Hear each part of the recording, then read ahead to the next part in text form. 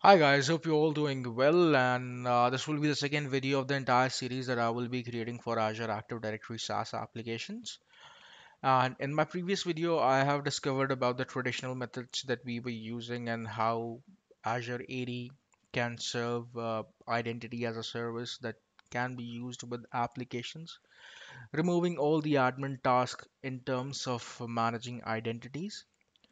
In this particular video, I'm going to talk about how you can add an application in Azure Active Directory, what are the different types of applications available, and what are the different methods that you can choose depending upon your requirement to add an application in Azure Active Directory. So let me quickly switch to my tenant now. Okay, so the moment you will log in to portal.azure.com, this and you will click on Azure Active Directory. This is the default view that we all get. And the three options that can be used to manage applications are enterprise application, app registration, and application proxy. Let's start with enterprise application. So the moment you will click on enterprise application, all the current applications working in your tenant will get listed here, and you can apply filters to go ahead and check depending upon the application type. In order to add a new application, click on new application, and here you will see a list of all the gallery application.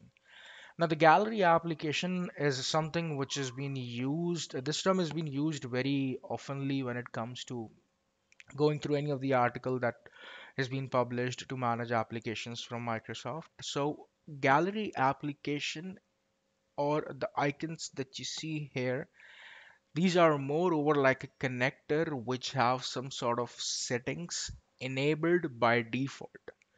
So if you already tried adding in gallery application, but you have observed that the moment you will add gallery application, couple of settings like single sign on, user provisioning, you will get different tabs depending upon the application capability so that you can configure it. So now you think this from an provider perspective, that let's say you have an application which you want to get listed in Azure Active Directory so that all the different global admins provide, belonging to different tenant, they can see and they can add it directly to their tenant. So what you need to do is you have to go through a process wherein there is a federation part which will be completed between you as an application provider and the Microsoft Azure team. And then what will happen, your application will start getting listed over here. I'll be sharing the article which you can follow in order to get your application listed in the gallery itself.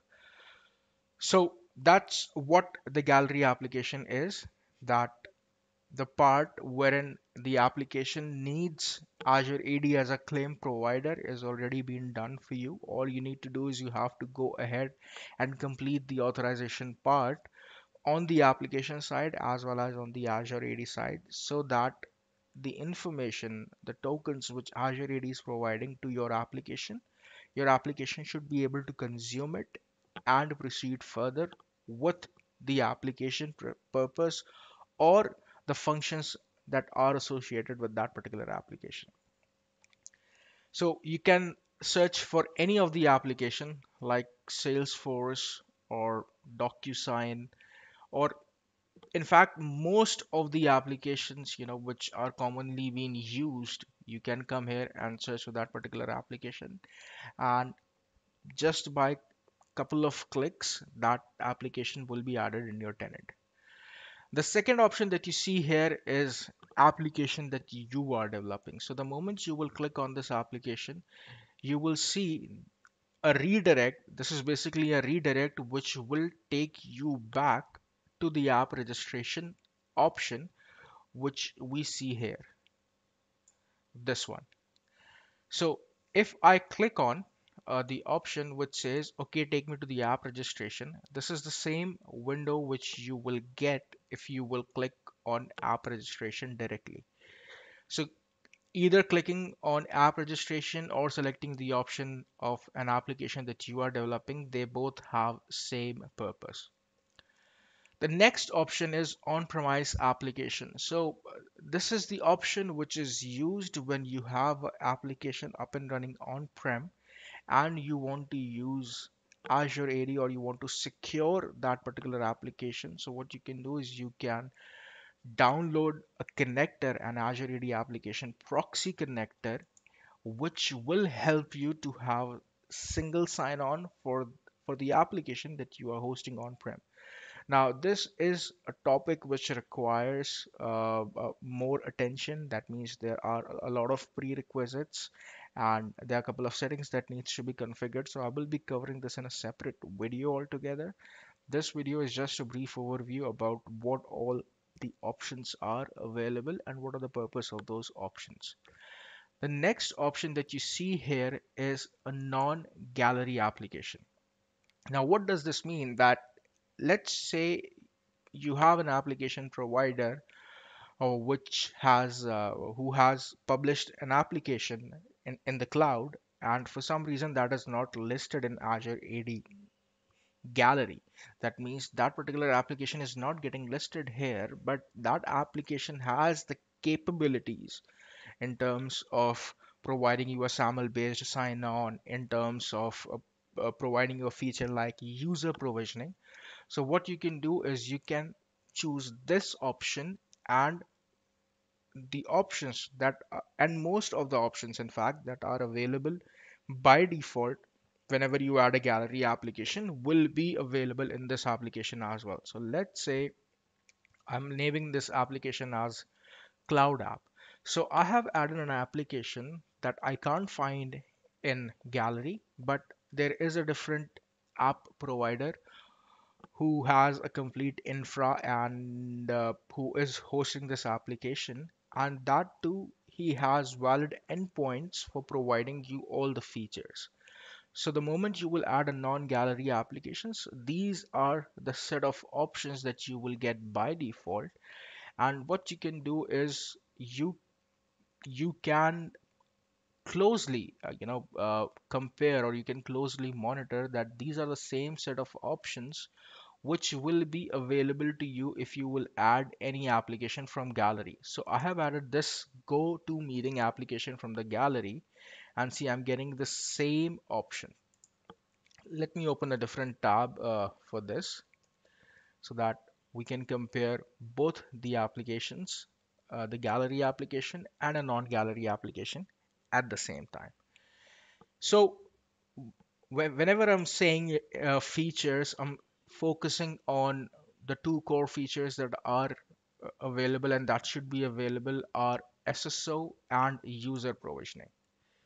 So these are the two features which should be available when you are adding a non-gallery app, so that the users that you are creating or the users that you are assigning to the application should get automatically provisioned to the application.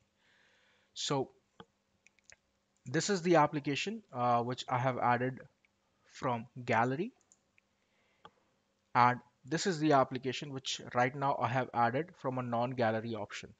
So if you see, the options getting listed here and here are almost same, but there is one more option which is not getting listed in here, and that is the application proxy.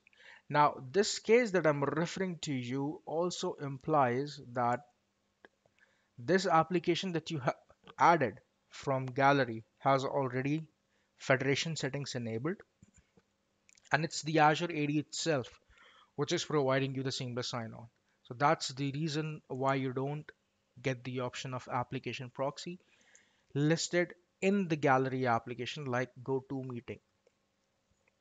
So these are the different options which are available on the portal, with the help of which you can configure the application as per your requirement.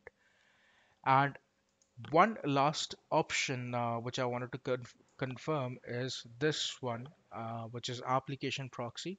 So again, the option which you see from here by clicking on new application and on-premise application, it is giving you the same settings to download the connector. And if you go to application proxy, It will also give you the option to download the connector. So the option which says application you are developing is more over related to the same option which we call app registration, and the option which says an on-prem application is related to the application proxy option. Now, in my next video, I'm going to cover what happens when you register an application. So whenever we register an application, they are basically an application object and a service principal object getting created. And I will tell you how those two objects are related to each other and how they actually work, or how the entire consent framework works from Azure AD perspective in the entire process of authentication.